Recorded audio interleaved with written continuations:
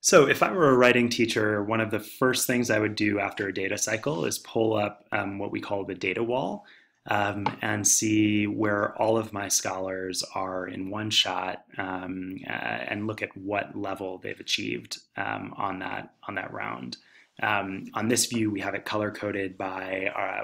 grade level, with our kindergartners in green and our first graders in blue, and that way I can just at one shot kind of get a sense of where my scholars are and how they've progressed. Another thing I might do is look at this growth wall tab, that will show me how many levels were grown, how many levels each scholar grew in this cycle. And that way I can get a sense of, who are my scholars who just took off in this cycle, who made a kind of more typical amount of growth, and what scholars didn't grow in this cycle that I need to really focus my instruction on for next cycle.